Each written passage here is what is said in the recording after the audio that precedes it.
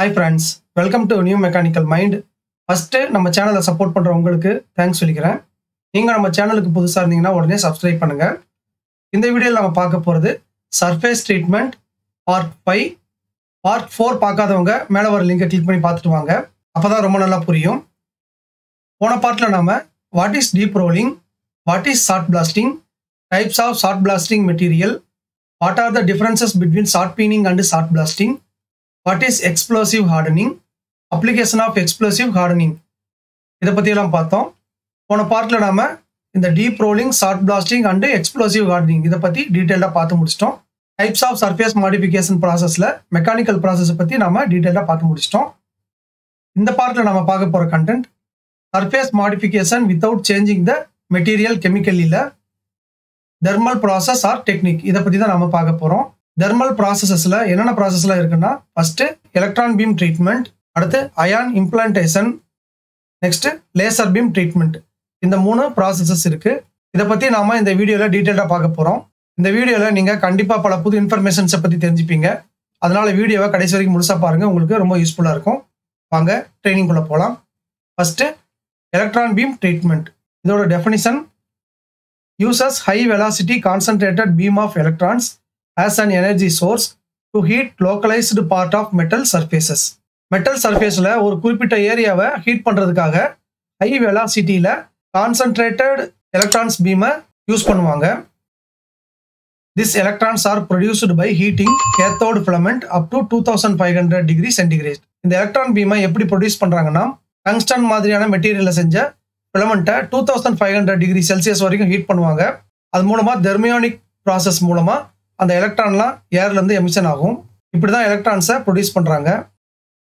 This technique use extremely high energy input to austenitize a very thin surface layer in a fraction of a second.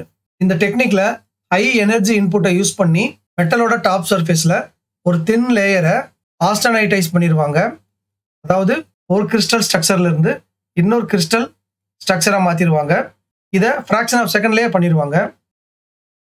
The bulk of the substrate remains cool and provides an adequate heat sink for self quenching. எந்த குறிப்பிட்ட சர்ஃபேஸ்ல electron beam treatment பண்றாங்களோ அதை தவிர்த்து remaining ஏரியால இருக்கிற metal எல்லாமே கூலா இருக்கும். அது எலக்ட்ரான் பீம் ட்ரீட்மெண்டால எந்த சர்ஃபேஸ் ஹீட் ஆச்சோ அந்த சர்ஃபேஸ்ல இருந்து ஹீட்டை அப்சர்வ் பண்ணி அதை கூல் பண்ணவும் செய்யும். இதுதான் எலக்ட்ரான் பீம் ட்ரீட்மெண்ட்டோட டெஃபினிஷன். இந்த எலக்ட்ரான் பீம் ட்ரீட்மெண்ட்ல என்னென்ன அட்வான்டேஜஸ் இருக்குங்கிறத நெக்ஸ்ட் பார்க்க போறோம். First pier protection and improved corrosion behaviour. தேய்மானம் மற்றும் அரிமானத்தை எதிர்க்கிற சக்தியை இம்ப்ரூவ் பண்ணும். High productivity by short treatment cycle. Surface treatment வந்து இம்மிடியட்டா நடக்கிறதுனால ப்ரொடக்டிவிட்டி அதிகமாக இருக்கும். High dimensional and form stability. பார்ட்ல டிஃபார்மேஷன் கம்மியாக இருக்கும், அதனால டைமென்ஷனல் அண்ட் ஃபார்ம் வந்து ஸ்டேபிளாக இருக்கும், அதாவது சேஞ்ச் ஆகாது. Component can be used immediately after hardening. Electron beam treatment பண்ணதுக்கப்புறம் பார்ட்டை இமிடியட்டா நம்மளால யூஸ் பண்ண முடியும். Easy to automate and reproduce due to digitally controlled process. Electron beam ட்ரீட்மெண்ட்டை நாம ஆட்டோமேட் பண்ணி டிஜிட்டலா கண்ட்ரோல் பண்ணவும் முடியும். Partial hardening of steel and other metals with defined energy transmission. Steel and other மெட்டல்ஸை நாம பார்சியலா, அதாவது முழுசா ஹார்டன் பண்ணாம பார்சியலா எந்த சர்ஃபேஸ் ஹார்டன் பண்ணணுமோ அந்த சர்ஃபேஸ் மட்டும் ஹார்டன் பண்ணிக்கலாம். அது எந்த அளவுக்கு ஹார்டனா இருக்கணுங்கிறதையும் நாம டிசைட் பண்ணிக்கலாம். Can do Salem case hardening 0.02 inch R less. ரொம்ப தின் சர்ஃபேஸ்க்கு கூட நம்மளால கேஸ் ஹார்டனிங் பண்ண முடியும். அதாவது 0.02 inchல இருந்து அதுக்கு கீழே இருக்கிற திக்னஸுக்கும் நம்மளால ஹார்டனிங் பண்ண முடியும். No change in surface finish of the work piece. Electron beam treatment பண்றதுனால ஒர்க் பீஸோட சர்ஃபேஸ்ல ஃபினிஷ் வந்து அஃபெக்ட் ஆகாது. No surface oxidation due to vacuum. Electron beam treatment பண்ற சேம்பர் வந்து வேக்கமா இருக்கும், அதாவது உள்ள ஏர் இருக்காது.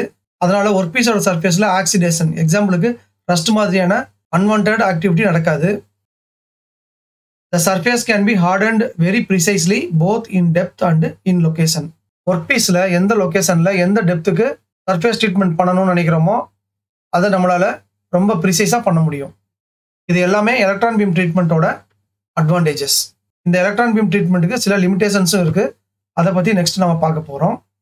First requires vacuum. Electron beam ட்ரீட்மெண்ட்டை வேக்கம் கண்டிஷன்ல தான் பண்ண முடியும். interaction between material surface and the electron beam produces hazardous X-rays. Electron beam material ஓட surfaceல interact பண்ணி ஆபத்தான X-rays produce பண்ணும். Workpiece size is limited to vacuum chamber size. Electron beam treatmentக்கு vacuum condition தேவைங்கிறதுனால அந்த vacuum chamber sizeக்கு ஏத்த மாதிரி தான் நம்மளால பார்ட்டை செலக்ட் பண்ண முடியும். அதனால electron beam treatment பெரிய workpieceக்கு யூஸ் பண்ண முடியாது. Previously magnetized workpieces deflect the electron beam. Workpieceல magnetic property இருந்ததுன்னா அது electron beam deflect பண்ணும். அதனால நமக்கு surface treatment defective வர வாய்ப்பு இருக்கு. A mass of up to 8 times that of the volume to be hardened is required around and beneath the heated surface. இந்த processல எவ்வளவு surface நாம heat treatment பண்ண போறோமோ அதே மாதிரி 8 மடங்கு surface bottomலயும் அந்த heat treatment பண்ண போற ஏரியாவை சுத்தியும் இருக்கணும். அப்பதான் கூலிங் கிடைக்கும். இல்லைனா பார்ட் டிஃபார்ம் ஆகிறதுக்கு சான்ஸ் இருக்கு. இது எல்லாமே எலக்ட்ரான் பீம் ட்ரீட்மெண்ட்டோட லிமிடேஷன்ஸ். நெக்ஸ்ட் நாம பார்க்க போறது அயான் இம்ப்ளான்டேஷன். அயான் இம்ப்ளான்டேஷன்னா அயான்ஸை மெட்டீரியலோட சர்ஃபேஸ்க்குள்ள வைக்கிறது. இதோட definition ion implantation is a material surface modification process by which ions of a material are implanted into another solid material, causing a change in the surface, physical and chemical properties of the materials. Ion implantation na ஒரு மெட்டீரியல்ல இன்னொரு மெட்டீரியலோட அயான்ஸை உள்ள வைக்கிறது. அது மூலமா அந்த work பீஸோட சர்ஃபேஸ்ல physical and chemical ப்ராப்பர்ட்டியை change பண்றது. இதுதான் அயான் இம்ப்ளான்டேஷன். இதை எப்படி பண்றாங்கன்னா the atom of nitrogen or carbon are converted into an ion form by electron collisions in a plasma, focused into a stream using magnets and accelerated by a voltage gradient towards the substrate. Using this approach, a high energy ion beam 50 to 200 kilo electron volt can be directed onto the component surface. இந்த ion implantation ப்ராசஸ்ல பிளாஸ்மால இருந்து electron collision மூலமா nitrogen இல்ல கார்பனை ion ஃபார்முக்கு convert பண்ணி அதோட கான்சென்ட்ரேஷனை magnets மூலமா இன்க்ரீஸ் பண்ணி வோல்டேஜ் கிராடியன்ட் மூலமா அதோட ஆக்சலரேஷனை இன்க்ரீஸ் பண்ணி ஒர்க் பீஸ் மேல இன்ஜெக்ட் பண்ணுவாங்க. இந்த அப்ரோச்னால அயான் பீமோட எலக்ட்ரான் வோல்ட் 50ல இருந்து 2 லட்சம் வரைக்கும் இன்க்ரீஸ் ஆகும். இது மூலமா அது ஒர்க் பீஸோட மெட்டல்ல ஈஸியா இன்ஜெக்ட் ஆகி அதுல இருக்கிற அயான்ஸ் எல்லாம் ரீப்ளேஸ் பண்ணி இது உள்ள இன்செர்ட் ஆயிரும். Ions of nitrogen or carbon made the surface of a component to impart wear resistance. இந்த நைட்ரஜன் இல்ல கார்பன் மெட்டீரியலை யூஸ் பண்றதுனால ஒர்க் பீஸோட சர்ஃபேஸ்ல வியர் ரெசிஸ்டன்ஸ் ப்ராப்பர்ட்டி இம்ப்ரூவ் ஆயிரும். அதாவது தேய்மானம் வந்து குறையும். இதுதான் அயான் இம்ப்ளான்டேஷன் ப்ராசஸோட டெஃபினிஷன். இந்த ப்ராசஸோட அட்வான்டேஜஸ் வந்து first, this process impart wear resistance to metal products. நாம ஏற்கனவே பார்த்த மாதிரி இது மெட்டல் ப்ராடக்ட்ஸ்ல சர்ஃபேஸ்ல வியர் ரெசிஸ்டன்ஸை இம்ப்ரூவ் பண்ணும். This process can be carried out for all ferrous and non-ferrous materials, but is presently used mainly for steels and cemented carbides, used for tooling in cutting, pressing, punching, extrusion, molding and stamping processes. இந்த ion implantation ப்ராசஸை ferrous and non-ferrous மெட்டீரியலுக்கு use பண்ண முடியும். ஆனா current கண்டிஷன்ல Steeles and cemented கார்பைட்ஸ்க்கு தான் மெயினா use பண்றாங்க. இது எங்க யூஸ் ஆகுதுன்னா cutting, pressing, punching, extrusion, molding and stamping இந்த ப்ராசஸ்க்கு தேவையான டூலை பண்றதுக்கு இது யூஸ் ஆகுது. The process can be applied to components that already having a surface coating such as chromium plating etc. ஏற்கனவே பிளேட்டிங் இல்ல கோட்டிங் பண்ணியிருந்தாலும் அந்த பார்ட்டோட சர்ஃபேஸ்ல நாம அயான் இம்ப்ளான்டேஷன் பண்ண முடியும். It also has the advantage of being able to implant ions which would not normally diffuse or are insoluble in the substrate material. இந்த ion இம்ப்ளான்டேஷனோட special advantage இதுதான். எந்தெந்த மெட்டல்ல எல்லாம் நம்மளால வேற சர்ஃபேஸ் ட்ரீட்மெண்ட் பண்ண முடியாதோ, எக்ஸாம்பிளுக்கு மற்ற சர்ஃபேஸ் ட்ரீட்மெண்ட்ல ஒரு மெட்டல் இன்னொரு மெட்டல்ல மெல்ட் ஆகி இல்ல ஒரு மெட்டல் இன்னொரு மெட்டல்ல கரைஞ்சிரும். அந்த மாதிரியான ப்ராப்பர்ட்டி இல்லாத மெட்டலுக்கு நாம அயான் இம்ப்ளான்டேஷன் ப்ராசஸ் பண்ண முடியும். The process is much more reproducible and controllable than most other conventional surface treatments.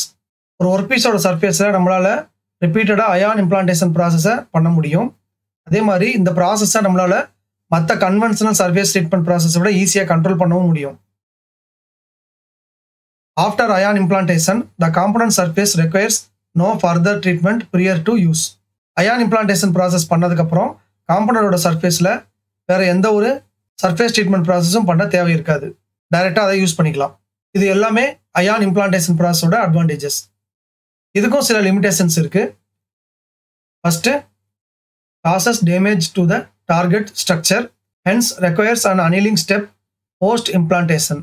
மெட்டலோட ஸ்ட்ரக்சர்ல இது டேமேஜ் பண்றதுனால அயான் இம்ப்ளான்டேஷன் பண்ணதுக்கு அப்புறம் நாம ஒர்க் பீஸை கண்டிப்பா அனிலிங் பண்ணணும். This is more complex for boron implantation, which does not lead to an amorphization of the surface region. இந்த ப்ராசஸ்ல நம்மளால போரான இம்ப்ளான்டேஷன் பண்ண முடியாது. ஏன்னா அது ஒர்க் பீஸோட மிக்ஸ் ஆகாது, ஸ்ப்ரெட்டும் ஆகாது. It will create crystallographic damage on metal surface in future. இதனால ஃபியூச்சர்ல மெட்டலோட சர்ஃபேஸ்ல கிறிஸ்டலோகிராஃபிக் டேமேஜ், அதாவது கிறிஸ்டல் டேமேஜ் ஆகும். அதனால ஈஸியா கிராக் ஆகிறதுக்கும் சான்சஸ் இருக்கு. It will cause sputtering, atoms being ejected from the surface due to collision events. Ion implantation பண்ணதுக்கு அப்புறம் ஃபியூச்சர்ல மறுபடியும் மெட்டல் சர்ஃபேஸ்ல கொலிஷன் அதுவாகவே நடந்து ஆட்டம்ஸ் எல்லாம் இஜெக்ட் ஆக சான்ஸ் இருக்கு.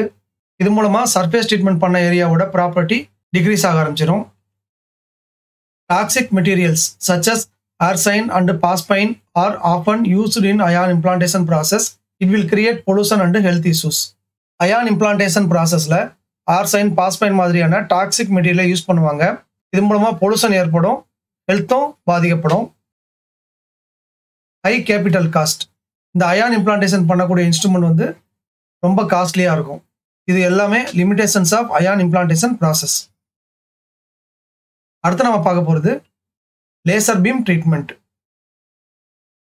இதோட definition: in this process laser beam is applied on the metal surface which utilizes intense thermal energy of laser beam for modification, alloying and cladding surface of substrate materials. Laser beam treatment ப்ராசஸ்ல மெட்டலோட சர்ஃபேஸ்ல laser பீமை apply பண்ணுவாங்க. இந்த laser பீம்ல thermal energy அதிகமா இருக்கும். அது மூலமா work பீஸோட சர்ஃபேஸை modify பண்ணும், Horton பண்ணும், இல்ல மெல்ட் பண்ணும். Absorption depends on the material type, carbon content, microstructure, surface condition, size and geometry and is typically restricted to surface layer. Laser பீமை absorb பண்ற கெப்பாசிட்டி, மெட்டீரியலோட டைப்பு, அதில் இருக்கிற கார்பன் கண்டென்ட், அதோட microstructure, அதோட surface condition, அந்த பார்ட்டோட size, அதோட geometry, இதை பொறுத்து தான் இருக்கும். லேசர் பீம் ட்ரீட்மெண்ட் சர்ஃபேஸில் மட்டும்தான் பண்ண முடியும். Laser heat treating, also known as laser hardening, is a surface modification process used to increase wear resistance R extend the life time for items ranging from household tools to parts in automobile manufacturing and tooling in heavy industry and transport sectors. Laser beam ட்ரீட்மெண்ட்டை laser ஹார்டனிங்னு கூட சொல்லுவாங்க. இது மூலமா work பீஸோட சர்ஃபேஸில் wear ரெசிஸ்டன்ஸை improve பண்ணி அதோட லைஃபை இன்க்ரீஸ் பண்ணுவாங்க. இது எதுக்கெல்லாம் அப்ளிகபிள்னா, ஹவுஸ் ஹோல்டு டூல்ஸ்ல இருந்து ஆட்டோமொபைல் மேனுஃபேக்சரிங்கில் இருக்கிற டூல்ஸ் வரைக்கும், அதே மாதிரி ஹெவி இண்டஸ்ட்ரி அண்ட் டிரான்ஸ்போர்ட் செக்டார்ஸில் இருக்கிற நிறைய பார்ட்ஸுக்கு இந்த லேசர் ஹீட் ட்ரீட்மெண்ட் ப்ராசஸை பண்ணுறாங்க. Laser hardening is most commonly used for steel and cast iron materials. ஸ்டீலுக்கும் cast iron மெட்டீரியல்ஸுக்கும் தான் லேசர் ஹார்டனிங்கை மேக்ஸிமம் பண்ணுறாங்க. இது எல்லாமே definition for laser beam treatment. Next நம்ம இந்த லேசர் பீம் ட்ரீட்மெண்ட்டோட அட்வான்டேஜஸை பற்றி பார்க்க போகிறோம். First, the processing time is less. இதுலேயும் ப்ராசஸ் டைம் கம்மியாக இருக்கும். This process provides controlled localised heating while preserving the metallurgical properties of the base material.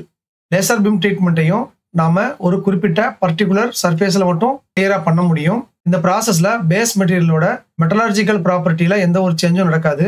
Next, precise and controlled process to modify டூலிங் and equipment for increased wear resistance. நம்ம ஏற்கனவே பார்த்த மாதிரி இந்த laser beam treatment ரொம்ப precise and controlled process. இது மூலமா tool R எக்யூப்மெண்ட்டோட சர்ஃபேஸில் wear ரெசிஸ்டன்ஸை improve பண்ண முடியும். It will improve the metal surface to withstand wear, fatigue, corrosion, oxidation resistance and other properties and extending its service life. Wear resistance மட்டும் இல்லாம fatigue, corrosion, oxidation resistance இந்த மாதிரியான ப்ராப்பர்ட்டியும் increase ஆகுது. அது மூலமா அந்த பார்ட்டோட சர்வீஸ் லைஃப்பும் எக்ஸ்டெண்ட் ஆகுது. No vacuum or protective atmosphere is required. Laser beam ட்ரீட்மெண்ட்டுக்கு வேக்கம் மாதிரியான ஒரு protective இல்ல controlled atmosphere தேவையில்லை. No additional materials are required. Only the structure of the surface of the treated material is changed. இந்த ப்ராசஸ்ல work பீஸோட surface தான் change ஆகும். இதுக்கு எந்த ஒரு அடிஷனல் மெட்டீரியலும் தேவை இருக்காது. இது எல்லாமே advantages of laser beam treatment. இந்த லேசர் பீம் ட்ரீட்மெண்ட்டுக்கும் சில லிமிடேஷன்ஸ் இருக்கு. அதை பற்றி நம்ம நெக்ஸ்ட் பார்க்க போகிறோம். First, the disadvantage of laser heat treatment is the depth of formed case which is Salem approximately 0.100 inch maximum. Laser beam treatment மூலமாக நம்மளால் ஒர்க் பீஸோட சர்ஃபேஸில் 2.5 mm வரைக்கும் தான் சர்ஃபேஸ் ட்ரீட்மெண்ட் பண்ண முடியும். அதுக்கு மேலே பண்ண முடியாது. High capital equipment cost. Laser beam treatment பண்ணுற எக்யூப்மெண்ட்டோட காஸ்ட் வந்து ரொம்ப அதிகமாக இருக்கும். Laser use 10% of the input energy, that is it is inefficient. Input எனர்ஜியில் 10% தான் நம்மளால் லேசர்லேருந்து யூஸ் பண்ண முடியும். அதனால் இது ஒரு inefficient process. Working cost is high. அதனால் ஒர்க்கிங் காஸ்ட் வந்து அதிகமாக இருக்கும். Difficult to surface Horton high alloy Steeles. High alloy Steeles மாதிரியான மெட்டலை இந்த ப்ராசஸ் மூலமாக நம்மளால் சர்ஃபேஸ் ஹார்டன் பண்ண முடியாது. Extra care is needed to avoid melting. Work பீஸோட சர்ஃபேஸில் லேசர் ரொம்ப நேரமாக ஒரே இடத்துல இருந்ததுன்னா அந்த இடம் மெல்ட் ஆகும் சான்ஸ் இருக்குது. அதனால் இந்த ப்ராசஸில் நாம் எக்ஸ்ட்ரா கேர் எடுக்கணும். இது எல்லாமே limitations of laser beam treatment. Okay friends, இதோட சர்ஃபேஸ் ட்ரீட்மெண்ட் பார்ட் 5 வீடியோ முடியுது. இந்த வீடியோ உங்களுக்கு யூஸ்ஃபுல்லாக இருந்திருக்கும்னு நினைக்கிறேன். இந்த வீடியோ உங்களுக்கு பிடிச்சிருந்ததுன்னா லைக் பண்ணுங்கள், உங்கள் ஃப்ரெண்ட்ஸ் எல்லாருக்கும் ஷேர் பண்ணுங்கள். உங்கள் லைக்ஸ் தான் அடுத்த வீடியோவை மீட்டாக போகிறதுக்கு மோட்டிவேஷனாக இருக்கும். இது வரைக்கும் நம்ம சேனலை சப்ஸ்கிரைப் பண்ணாதவங்க உடனே சப்ஸ்கிரைப் பண்ணுங்கள். கூடவே பெல் ஐக்கான் பட்டனை ப்ரெஸ் பண்ணி வச்சுக்கோங்க. அப்போ தான் அடுத்த வீடியோ அப்லோட் பண்ணும்போது உங்களுக்கு நோட்டிஃபிகேஷனில் உடனே வரும். உங்களுக்கு டவுட்ஸ் இல்லை கமெண்ட்ஸ் ஏதாவது இருந்ததுன்னா அதை கமெண்ட் செக்ஷனில் போடுங்க. மறுபடியும் அடுத்த வீடியோவில் மீட் பண்ணலாம். தேங்க்யூ.